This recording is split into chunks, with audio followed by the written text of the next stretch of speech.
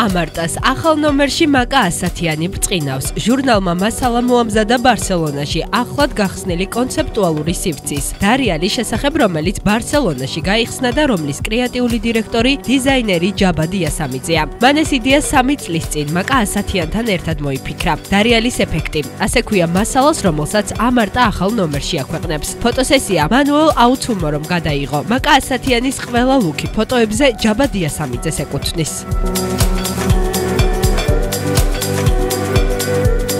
იაფარულავა საკუთარი გადაცემის, ფარული კონვერტის სტუმარია და საკუთარი ცხოვრებიდან საინტერესო ეპიზოდების შესახებ ყვება. გადაცემის ანონსი უკვე გავრცელდა, სადაც მსახიობს უცნაური ბრჭყვიალა თავსაბურავი უკეთია და ის საუბრობს. როგორც ჩანს, მან რამდენიმე ცნობილი სახე შეარჩია, რომლებსაც საკუთარ ამბებს გულწრფელად უყვება.